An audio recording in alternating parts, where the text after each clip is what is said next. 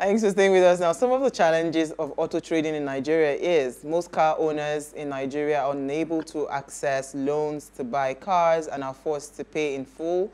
Car owners rely on fragmented ecosystem to keep their cars in shape, which often leads to bad outcome. Thirdly, there is no science, right, to car pricing in the market, and this has a negative ripple effect throughout the industry. Standards on car conditions and grading are also disjointed, leading to stakeholder confusion, to mention a few. Now, how can we facilitate seamless auto trading in Nigeria, given our transportation need is still heavily dependent on cars? Now, please let us hear what you have to say. Remember, you can join this conversation. Tweet at us at WayShowAfrica1 with the hashtag WayShow, or send us an SMS or WhatsApp to 081-803-84663. So before I bring in our guest, like in a minute, so Jennifer, if you were given an option to own your car, you know, would you take up, based on your salary structure, would you take up that financing? No. If you're given that? Why? It's too expensive. Okay, it's expensive. It's expensive to maintain and all of that. I don't think so. You don't think it's too much of a burden at the moment. For you? Yes. All right. So if you were given a very good deal, you still would not take it? It depends on the deal. It depends on what you mean by very good deal. I'm toasting you right now. It depends on what you mean by very good deal. But Issa, you have a car, you know, would you like to trade in your car, you know, to get something different, something more modern? Absolutely. So what would be the conditions? So long as the interest rate isn't high, that's number one. It's very important, and I don't have to pay immediately. I have to pay instrumentally, and the interest rate isn't high. Okay, let me hear from Maury. Maury, you said you're not even interested in anything loan. So if somebody is offering you to say, Maury, come and take a brand new model of your car, would you not take that offer? I don't think that I would take the offer, because personally, I think that cars are a liability. I'm hoping that our guest today will maybe, you know, do some clarification on that. I think that you should get a car based on maybe your lifestyle. You know, I do like all my contents from home. I shoot like everything from, I honestly don't really need a car when I can just, you know, Uber to where I'm going to. It's faster, it's quick. I don't have to go for servicing. I don't have to bother about fuel price is high. You know, I don't have to do, like, mechanics in Lagos run people crazy. I don't have to do all of that. You know, so I honestly feel like cars are a liability. If you don't really need them, don't get a car. Don't get an expensive car for that matter. Okay. Don't get a Benz. My G-Wagon is coming. Mayokun Fadeyibi is the VP Commercial of Autocheck, an automotive technology company established to build digital solutions targeted at enhancing and enabling automotive commerce across Africa. Prior to her current role, Mayokun served at Cars 45 in the same capacity and at OLX Nigeria as Head of Business Development and Strategy. Her area of expertise include project management, business intelligence, e-commerce, and marketing. And she's joined us live in studio. Thank you so much with her beautiful hair. Thank you for having me. Mayokun, you were just laughing. Oh, sorry, Mayokun. Okay, is that the singer that is in my head? Mayokun, sorry, darling. So, you know, you heard, I mean, this is like a sample of what the average Nigerian thinks, you know, when it comes to car trading and all of that. So what do you make of all the comments, you know, Maury saying, no, she doesn't need it, you know, what do you think? I can understand. That's the reality. A lot of people are wary of financing. A lot of people are wary about mechanics, like Maury said, right? But the beautiful thing about Autocheck is we're a 360-degree automotive solution. A one-stop shop. A one-stop shop, exactly. You can do everything on our platform. So what we have done is we've been able to get dealers, come list your car on the platform. For you as a customer, what is important to you is, I need to know this car that I'm buying. What's the condition? So we've brought that in, standardization, inspection of the cars. Finance partners also come on our platform. You can look at our customers. So a customer can apply for a loan right from the platform. And in terms of interest rates, it's also very market friendly, right? What so it's based on the market. Friendly? And it's a marketplace, right? And what we have done is we have brought in a lot of different finance partners. So if you apply for a loan, you would actually be considered by a number of different partners. You get a number of offers, and then you make your decision on which is the best one for you. From tenure, interest rate, and as you're financing your car, it also comes with annual maintenance contract, right? So that ensures that throughout the course of that loan, your car is being serviced, and it's also being serviced by workshop technicians in the Autocheck, exactly, in the Autocheck ecosystem. So we're ensuring that we're protecting you from the fact that you financed that car. We're protecting you with maintenance so that you can make that decision from an informed perspective. And so we can actually address some of these fears that I've heard today. What are the terms and conditions? Before we get There are always terms and conditions. That one, you have to read it. But the truth is, there are a lot of young people out there, and it seems like all the time when it comes to issues of purchase in Nigeria, and this is not only linked to cars, everything is like you almost literally need to carry full, complete money to go and buy, you know. Even starting with your rent, you have to pay. Some landlords would insist 2 years upfront. You know, it's not like abroad where you are able to just walk in, pick a dealership, and you're paying monthly immediately. Yes. You know, so what solutions are you guys bringing to the table? Because young people are just starting a job, and maybe they've just been working for a year, they've been able to save a little, you know, and all of that. Can this truly be a solution? Because we are still a very car-dependent country. I mean, we are not anywhere near the public transportation system where it's working effectively, where I can say, okay, you know what, I can just do without a car. We're still very car-dependent. Yeah, so owning a car is one of the most important things that you would have. And it's not just from a status perspective, it's necessary, right? And like you said, if you're a young person, you're just building yourself up in your career, why can't you enjoy something similar in the Western world, where I just walk into a dealership and get a loan? So our financing penetration is very low in this country, and that's what we're trying to solve. And your loan application is dependent on your financial profile, your bank statement, what income are you getting, and based on that, you can see different cars that you're applying for. So she talked about a Mercedes. If you qualify for a Mercedes, why not? Right? So people finance Toyota Corollas, Toyota Camrys, RAV4s, G-Wagons, Mercedes. It just depends on you, and your profile, and what you can afford. So let's talk about, okay. She was going to cover it. Yeah. Go ahead. Okay, so I want to understand how your loan works.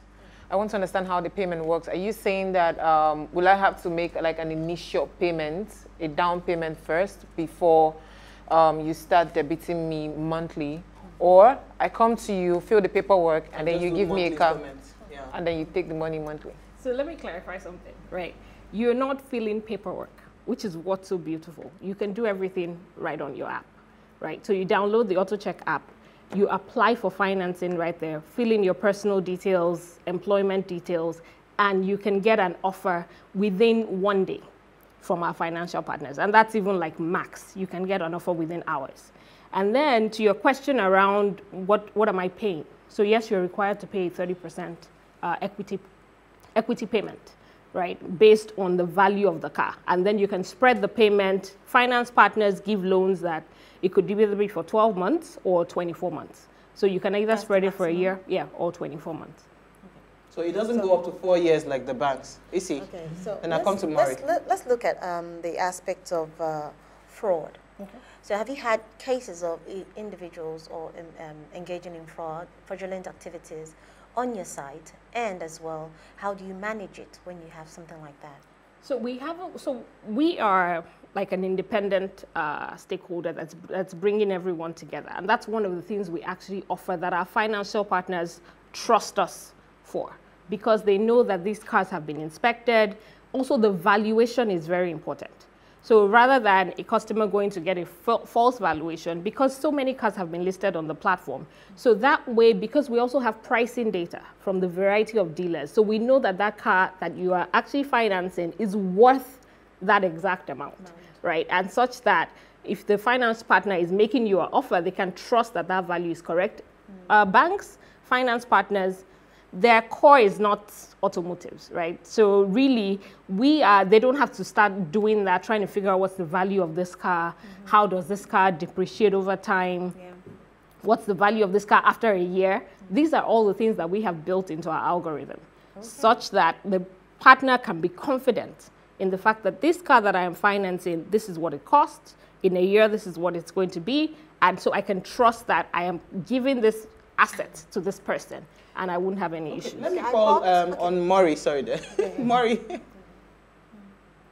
Okay, so I have two questions. One of my questions is kind of similar to what Issy asked.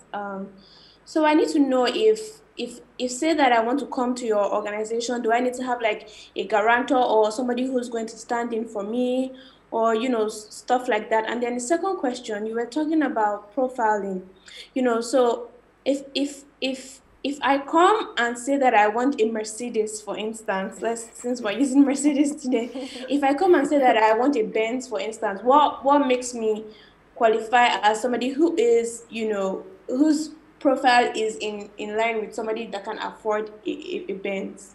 Okay, so to answer your first question, there's no, you don't need a guarantor, you don't need someone to stand in for you. The application is based on you as an individual, your profile, your financial history, your earnings over time.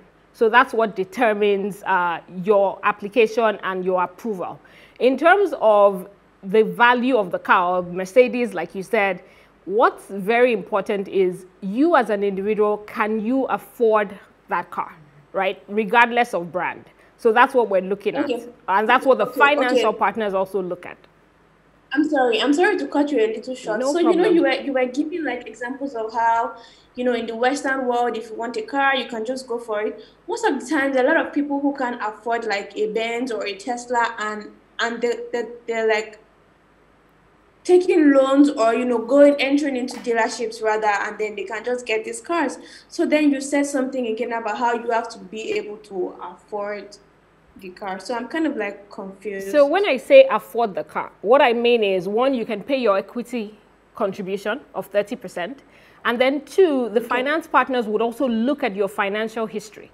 We have that where they can look at your bank statements. What are your inflow? What has been your inflow over time? So they themselves can make that decision to say, okay, will this person be able to confidently pay that monthly payment? Remember as well, if you want to finance a 10 million naira car, right? What's important is not that can you pay that 10 million right now, but can you pay it over the course of 2 years? So that's exactly what they are looking at. What if there have been cases of individuals who are able to afford that facility, but in the course of the facility, they lost their jobs. So what do you do? So what do you do in that aspect? Yeah, so I mean, we don't pray for job loss, right? We don't pray for job loss. But one of the things that we also offer is a recovery service. So if you are not able to make, and this is for the financial partners, right? Because we also have to protect them as they have given you these loans, to make sure that, so if you are not able to make that payment, so we can recover the funds. No, but if you now recover, because I was going to ask about defaults, so how do you structure defaults? Because, I mean, we can't be blind to what happened with COVID. A lot of young people lost their jobs and all of that. So maybe, yes, I was doing well, my income was good and everything, and all of a sudden I lost my job and I'm not able to meet up with that, what's it called, my monthly repayments, right? I'm now defaulting. So when you take over the car from me, am I at a complete loss? If maybe I had done up to like a year, 2 months, it was just 8 months left and I lost my job. What then happens to my money that I've deposited with you people? Recovery. Well, I mean, you've been enjoying the car, you've been using the car, right? So I need you to explain more about recovery. What do you mean by recovery? What does it entail? Because as a customer, when you say recovery, I'm like, okay, what does that mean? No. Are you going to take the car back? So the financial partners can also work with you, right? Because like you said, there are extringent circumstances. COVID happened. No one could have predicted that. But when I say recovery, I actually say it from the perspective of there's some people that, would get a loan and just would be badly behaved. That's what I mean, right? And so that is, we also then have to protect against that bad behavior. Not in cases where there are extingent circumstances such as COVID, it affected the whole world. I mean, right? And so in some cases there, financial partners can then work with you. But it's an obligation that you have to make. Okay, or so you have to meet. we're going to take a break because we're already getting some questions. We'll take a break. When we return, we'll continue the conversation. Stay with us. We'll be right back.